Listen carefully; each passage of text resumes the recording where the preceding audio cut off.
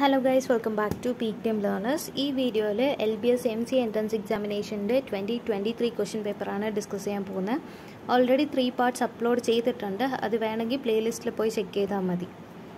Question number 16, if sin inverse x plus sin inverse y is equal to 3 pi by 4, then cos inverse x plus cos inverse y equal to question mark. Question la thandirikkunnathu sin inverse x plus sin inverse y is equal to 3 by 4 and cos inverse x plus cos inverse y യുടെ value നമ്മൾ കണ്ടുപിടിക്കണം. Inverse ട്രിഗ്നോമെട്രിയിൽ sin inverse x ഉം cos inverse x ഉം combine ചെയ്തിട്ട് ഒരു formula ഉണ്ട്. sin inverse x plus cos inverse x is equal to pi by 2. അപ്പോൾ ഈ ഒരു സ്റ്റാൻഡേർഡ് ഇക്വേഷൻ വെച്ച് നമ്മൾ ഈ sin inverse x ഉം sin inverse y ഈ വാല്യൂസ് ഒന്ന് കോസിന്റെ ടേംസിലേക്ക് ഒന്ന് മാറ്റാം.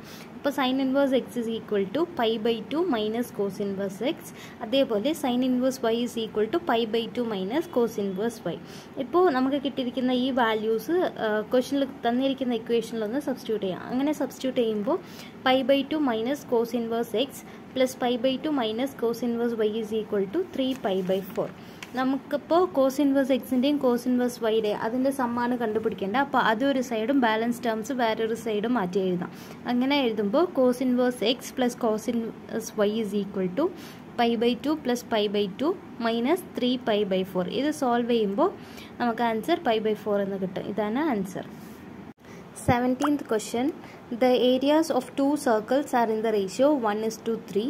If the circles are bent in the form of squares, what is the ratio of their areas? നമ്മൾ ഈ സർക്കിളിൽ പെരിമീറ്റർ ഒന്നിലും ചേഞ്ചസ് കൊണ്ടുവരാതെയാണ് ഡയറക്റ്റ് സ്ക്വയർ ആയിട്ട് മാറ്റുന്നത്. അപ്പോൾ ഏരിയാസിൽ അത്രയ്ക്ക് ഡിഫറൻസ് ഒന്നും കാണില്ല. ഈ റേഷ്യോ തന്നെയായിരിക്കും സ്ക്വയേഴ്സിൻ്റെ റേഷ്യോ. എന്നാലും നമുക്കൊന്നത് ചെയ്ത് നോക്കാം. ഫസ്റ്റ് സർക്കിളിൻ്റെ റേഡിയസ് R1 ആയിട്ട് സെക്കൻഡ് സർക്കിളിൻ്റെ റേഡിയസ് R2 ആയിട്ട് എടുക്കാം. പിന്നെ circle area of circle is equal to pi R square അല്ലേ, ആ ഫോർമുലയിലിട്ട് R1ൻ്റെയും R2യുടെയും വാല്യൂ കണ്ടുപിടിക്കണം. അങ്ങനെ ചെയ്യുമ്പോൾ R1 is equal to 1 divided by root pi, R2 is equal to √3 divided by root pi എന്ന് കിട്ടും. ഇത് വെച്ച് പെരിമീറ്റർ കണ്ടുപിടിക്കണം. Perimeter is equal to 2 pi r. അങ്ങനെ ചെയ്യുമ്പോൾ നമുക്ക് സർക്കിളിൻ്റെ പെരിമീറ്റേഴ്സ് കിട്ടും. C1 സർക്കിൾ 1ൻ്റെ പെരിമീറ്റർ 2√π ആണ്. Circle 2ൻ്റെ perimeter 2√3 into root pi ആണ്. അപ്പോൾ നമുക്ക് സർക്കിളിൻ്റെ പെരിമീറ്റർ കിട്ടി. സർക്കിളിൻ്റെ പെരിമീറ്റർ ആയിരിക്കും സ്ക്വയറിൻ്റെയും പെരിമീറ്റർ. ഇനി നമുക്ക് സ്ക്വയറിൻ്റെ പെരിമീറ്റർ വെച്ച് സ്ക്വയറിൻ്റെ ഒരു സൈഡ് കണ്ടുപിടിക്കാം. പെരിമീറ്റർ ഡിവൈഡഡ് ബൈ 4 ചെയ്യുമ്പോൾ സ്ക്വയറിൻ്റെ ഒരു സൈഡിൻ്റെ വാല്യൂ കിട്ടും. അപ്പോൾ സ്ക്വയർ 1ലെ ഒരു സൈഡിൻ്റെ വാല്യൂ ആണ് 2√π divided by 4 which is equal to √π divided by 2 and square 2യുടെ ഒരു സൈഡിൻ്റെ വാല്യൂ ആണ് 2√3√π divided by 4 which is equal to √3 into √π divided by 2. ഇപ്പം നമുക്ക് സൈഡ് കിട്ടി, ഓരോ സൈഡ് കിട്ടി. ഇനി അത് വെച്ച് ഏരിയ കണ്ടുപിടിക്കാം. എ സ്ക്വയർ സൈഡ് സ്ക്വയർ അല്ലേ ഏരിയ ഓഫ് സ്ക്വയർ. അപ്പോൾ ഫസ്റ്റ് സ്ക്വയറിൻ്റെ ഏരിയ ആയിരിക്കും pi by 4 ആൻഡ് സെക്കൻഡ് സ്ക്വയറിൻ്റെ ഏരിയ 3 pi by 4 ആയിരിക്കും. ഇത് വെച്ച് റേഷ്യോസ് കണ്ടുപിടിക്കാം. pi by 4 is to 3 pi by 4 ആണ് റേഷ്യോ. ഇതിൽ pi by 4 and pi by 4 cancel ആവും. ബാലൻസ് ഉള്ളത് 1:3. അപ്പോൾ ആൻസർ 1:3 ആണ്. Question number 18, find the area of a trapezium whose parallel sides are 15 cm and 20 cm long and the distance between them is 10 cm.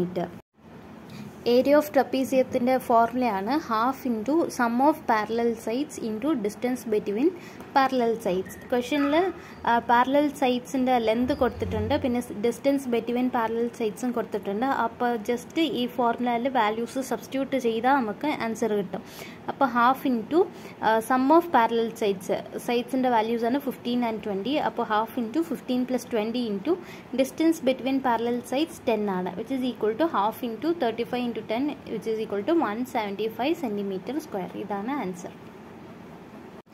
19th question, the volume of a right circular cone is 600 cm3. If its height is 12 cm, then the area of its base is. ഇതിൽ right circular കോണിൻ്റെ volume കൊടുത്തിട്ടുണ്ട്, പിന്നെ ഹൈറ്റും കൊടുത്തിട്ടുണ്ട്. ഇത് വെച്ച് നമ്മൾ base കണ്ടുപിടിക്കണം. അപ്പോൾ റൈറ്റ് സർക്കുലർ കോണിൻ്റെ വോള്യൂമാണ് 1/3 pi r²h. അപ്പോൾ നമുക്കിതിൽ വോള്യൂം അറിയാം, ഹെച്ചും അറിയാം. അപ്പോൾ പിന്നെ ഒരു സർക്കുലർ കോണിൻ്റെ ബേസ് എപ്പോഴും സർക്കിൾ ആയിരിക്കത്തില്ലേ. അപ്പോൾ സർക്കിളിൻ്റെ ഏരിയ pi r² ആണ്. അതുകൊണ്ട് ഇവിടെ നമുക്ക് പൈൻ്റെ വാല്യൂ സബ്സ്റ്റിറ്റ്യൂട്ട് ചെയ്യേണ്ട ആവശ്യമില്ല. ഈ pi r², ഇത് രണ്ടിൻ്റെയും ചേർത്ത് pi × r² ആ വാല്യൂ കണ്ടുപിടിച്ചാൽ മതി, ബേസിൻ്റെ ഏരിയ കിട്ടും. അപ്പോൾ ഉള്ള വാല്യൂസ് എല്ലാം ഈ ഇക്വേഷനിൽ സബ്സ്റ്റിറ്റ്യൂട്ട് ചെയ്യണം. 600 is equal to 1/3 into pi into r square into 12. നമുക്ക് പൈ ആർ സ്ക്വയർ കിട്ടിയാൽ മതിയല്ല, അപ്പോൾ ബാക്കി ടേംസ് എല്ലാം മാറ്റാം. അപ്പോൾ pi R square is equal to 600 into 3/12 which is equal to 150 pi r square. ഇതാണ് answer. Question number 20. A solid metallic sphere of radius 15 cm is melted and recast in the form of small spheres of radius 3 cm. How many small spheres are formed? ക്വസ്റ്റനിൽ large സ്പിയറിൻ്റെ radius കൊടുത്തിട്ടുണ്ട് and small സ്പിയറിൻ്റെ radius കൊടുത്തിട്ടുണ്ട്. ഇത് വെച്ച് നമ്മൾ ആ large സ്പിയറിൽ നിന്ന് എത്ര small spheres നമുക്ക് form ചെയ്യാൻ പറ്റും എന്നാണ് കണ്ടുപിടിക്കേണ്ടത്. എന്നാണ് ഇവിടെ കണ്ടുപിടിക്കേണ്ടത്. Radius of larger sphere 15 cm, radius of smaller sphere 3 cm. Then volume of സ്പിയറിൻ്റെ formula അറിയാം, 4/3 pi r³ ആണ്. അപ്പോൾ ഇത് വെച്ച് ലാർജ് സ്പിയറിൻ്റെയും സ്മോൾ സ്പിയറിൻ്റെയും വോള്യൂം കണ്ടുപിടിക്കണം.